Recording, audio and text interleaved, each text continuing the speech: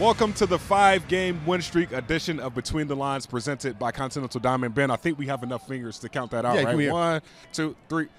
That's 5 wins. In a row. And this is the most interesting season I have been a part of, just being a Minnesota Vikings employee, just understanding the nature of the adversity that this team has faced. But when you look at just this 5-game win streak, now with Josh Dobbs under center, what stands out to you? I mean, our KOC's ability to adapt. Yeah. I mean, our adaptability, whether it's the defense that we knew that was going to take some time to like get up and running and, really feel like it's true ownership of this defense. We had to adapt to that change, and now they're playing at a high level. You look at all the injuries and all the things that happened on offense, and it's your number one receiver, you've got your running back out, you've got linemen out, and then your quarterbacks go out, and they still have this ability to just rise up. It's one thing to, in a cliche fashion, be like, oh, next man up. Right. Next man up. Right. JJ's been out, and we've been winning. Jaron Hall goes out. Crazy. Jaron Hall goes out, and Dobbs steps in last week. Yeah. I mean, the fact that Jaron actually looked good. Right. He looked great when he was in the game last week in Atlanta, in for Kirk Cousins. So it just seems like no matter what happens to this team, they are battle-tested. Yeah, the Josh Dobbs 30 for 30 in a few years is going to be crazy. Just seeing that story of him coming here last Tuesday and now going 2-0 as a Minnesota Vikings quarterback, you can't make that up. But as the kids would say, Kevin O'Connell was in his bag today. When it comes to creativity, being able to do wildcat runs or play-action passing or just find ways to put Josh Dobbs in the best position possible, you can't make this up. You talked to Kevin O'Connell post-game. What were some of his thoughts on just the offensive performance today in the first half in particular? He's just so proud of how his group always responds. That first half was just incredible, and, he just gives, of course he deflects and gives a lot of credit to the players and obviously his other coaches. And we all know that he's kind of the mastermind behind all of it, but very, very humble in how the team performed. He did say, look, we gotta figure some things out because, the second half just wasn't up to their standard. Mm-hmm. And so they're going to figure out how they can better execute and make it a complete game. That's the one thing is I'm hunting for that first complete game. So we play perfect on offense for all 4 quarters. So that's still the elusive thing, but they did enough to win this game. They did enough defensively to hold on to this game and seal really the victory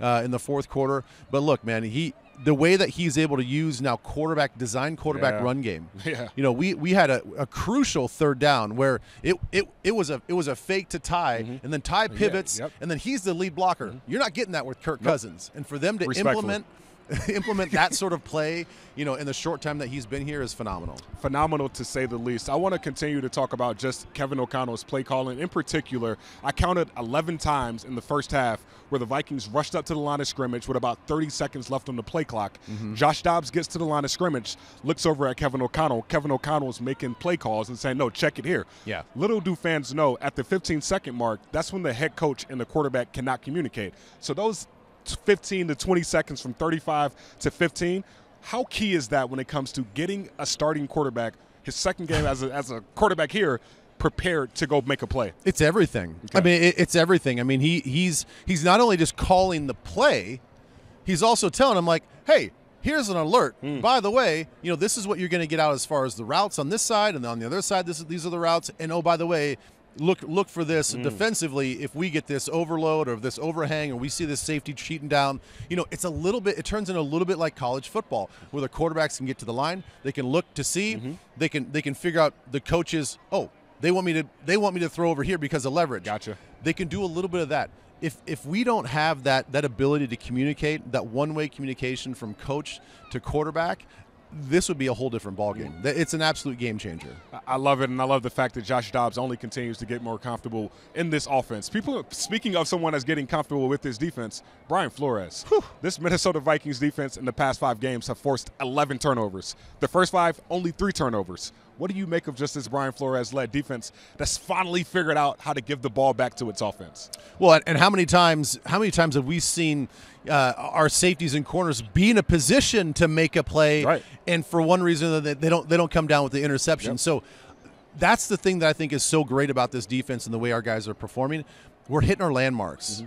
They're doing exactly what Flores wants them to do. I mean, they might be in the deep half of the field. The ball gets thrown right to them because they're playing their job. They're playing with discipline. They're not getting faked out by what the offense is doing or this and that. They're not biting the cheese.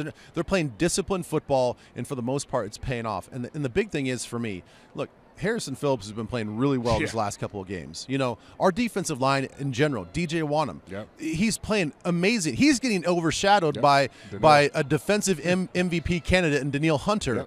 But let's keep in mind, Wanham is playing his butt off right now. So you get those three guys up front, along with all the other guys mixed in there to create pressure, to create this illusion of pressure where you get Josh Metellus multiple times as a free rusher because the offense is confused. I mean, DJ Wanham, 6 sacks in the last 5 games. Danielle Hunter, like you said, could be a defensive MVP candidate, leading the NFL in sacks. But just as a team, as a collective, during this 5-game win streak, Ben, you've been on the sideline every single game. What's changed as far as vibe, energy, emotion from the first 5 to this past 5? I don't think you ever see anybody in a bad situation, whether the offense, you go back to last week, turn the ball over. Dobbs, had put the ball on the ground a couple times.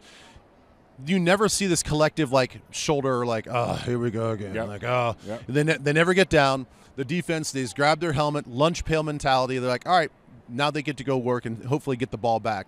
I just think that, again, all the adversity that they've handled the last, at the start of the season has prepared them for these moments where, hey, they know they got a job to go do, regardless of what the other side of the ball is doing. They got to go out and perform at a high level, and they're there to pick each other up, whether it's offense, defense, or special teams. Make that 3 straight games. I'm going to end it with this. Make it 3 straight games that T.J. Hockenson and Jordan Addison have combined for over 200 receiving yards. That is something that goes on. That goes unnoticed, but at the same time, when Justin Jefferson, the best receiver in the NFL, doesn't play in your last 5 games, you need someone to step up, and T.J. Hockenson did that today. J.J. is on the mend. This offense is also on the mend. So if you're Kevin O'Connell, how do you fit J.J. into this offense that's won 5 games without him? Well, and you got to think with the progress that KJ had, this course of this last week, very scary concussion that he suffered. They're like, man, he bounced back really well. I mean, there was even a talk that maybe he's going to come back for this game. Most likely he'll be back for that game. So now we have a full complement of wide receivers out there. I don't know, dude. I kind of feel bad for what Denver has to prepare for at this point in time because there's already a lot of weapons that we have with JJ being out, guys stepping up. Now you just pick your poison, guys. Who are you going to double? Who are you going to guard? Right. Critical down and distance. You're going to go JJ. You're going to go Hockenson. You're going to go KJ. KJ's our 3rd down monster. I don't know. Good luck. You didn't even bring up Jordan Addison. Jordan Addison or TJ or Ty Chandler. It's so many weapons. Yeah, so many weapons. I think KOC crazy. For sure. I think when they see the injury report and he gets the progress report on these players, and he knows where JJ's at in his recovery. I mean, I'm sure he's just the mad scientist is going to go to work and he's going to find ways for Dobbs just be efficient. Yeah. Don't turn the ball over. Don't get risky. Just like he was today. Wasn't trying to force anything. Right. If it's not there, tuck it and run.